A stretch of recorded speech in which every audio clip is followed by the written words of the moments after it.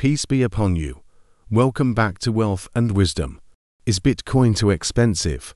Are you too late to Bitcoin? These are the questions we answer in today's video. To answer these questions, we must first understand what is Bitcoin. When you go down that path, you end up in a rabbit hole and start finding out what exactly is money. Check out our other videos where we've answered this very question. I will not bore you with all that.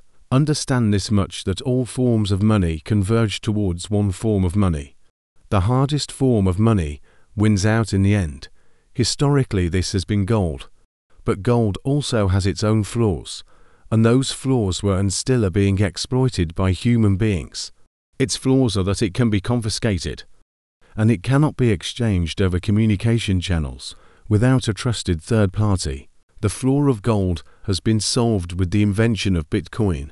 Bitcoin can be irrevocably transferred over a communication channel without the need for any trusted third party as an intermediary. This is fundamentally different than digital payments in fiat systems, which are dependent on trusted intermediaries. Bitcoin is a greater constant than any other form of money and is highly divisible and measurable, while also capable of being transferred over the internet.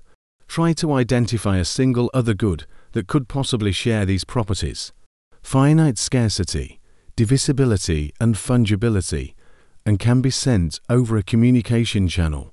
This is what every other monetary good is up against as it competes for the convergent role of money.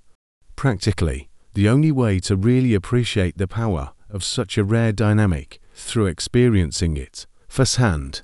Any individual can access the network on a permissionless basis by running a Bitcoin node on a home computer. The ability to power up a computer anywhere in the world and transfer a finitely scarce resource to any other individual without permission or reliance on a trusted third party is empowering. Bitcoin is global, and it is accessible by anyone on the planet, because Bitcoin becomes the common language of value for all participants. Anyone that is a part of the network will be able to communicate and ultimately trade with other network participants. While there will likely always be jurisdictional friction that impedes trade, access to the same common currency removes the root source of friction in the communication of value, and Bitcoin's fixed supply will allow its pricing mechanism to accumulate and communicate more perfect information with the least amount of distortion relative to any other form of money.